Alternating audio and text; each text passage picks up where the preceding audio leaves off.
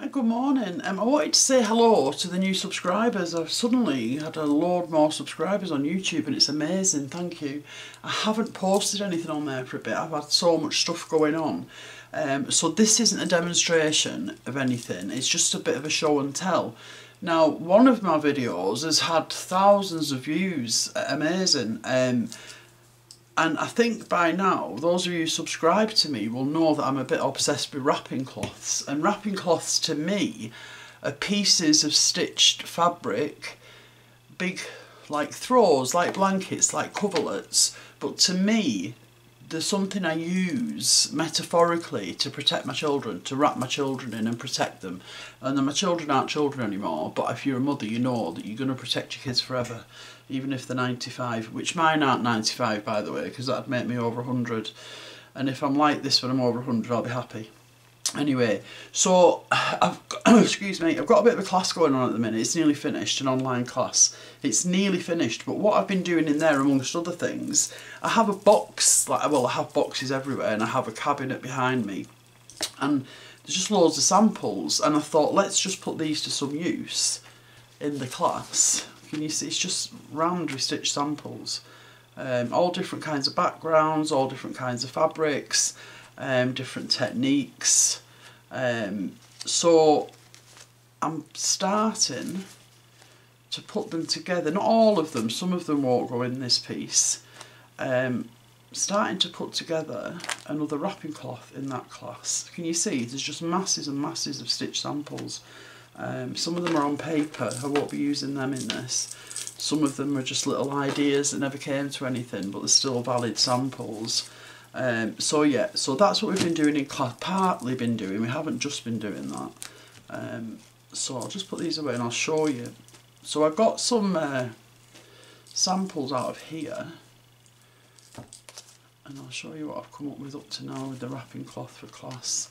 This is paper.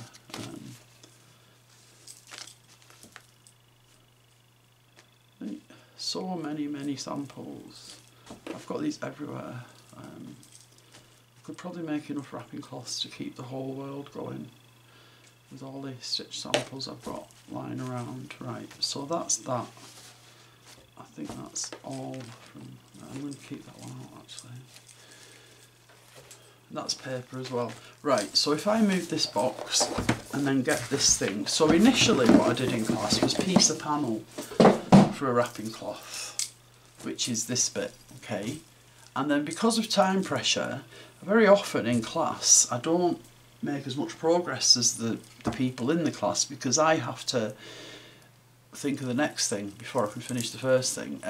So basically they move ahead quicker than me. So that was the first panel that I pieced, it's not finished. And then out of that box, none of this matches, okay? Out of that box I got these. So this one, okay? And you'd think that's not going to go with that Karen. Well, it probably isn't, but it doesn't matter because this isn't for sale, it's not for anyone else, it's just for me and I don't mind. And then this one, which doesn't go with that one, and it doesn't go with that one. But to me, again, that doesn't matter to me. So what I've added here so far, so that's the one I pieced originally, that's out of the box, that's out of the box. So basically all I've done so far with this is added prairie points on that seam when I joined that. Now that doesn't match with anything either. None of those fabrics are present in this work. Doesn't matter, I don't mind. My mission is to teach my group how to progress their work, how to think out of the box, about cohesion, yes, which there isn't much of on here, but we talk about that. And as I progress with this, I can bring these fabrics in, okay? So that's not a problem. So this is what I've been doing. I've been teaching, oh, and we've got a pocket in here as well. We did this last time. There's a little pocket in there, can you see? So that's basically where I'm up to. So my class is nearly finished. Then I'm having some house renovations done, starting a week on Monday. And I don't know if you'll get any videos then either, but I will do my best. I could maybe try and make some before it starts and post them as we go along, but I just want to keep my subscribers interested because I'm so grateful to you for being here, okay? So that's it, just a little show and tell. Have a lovely weekend.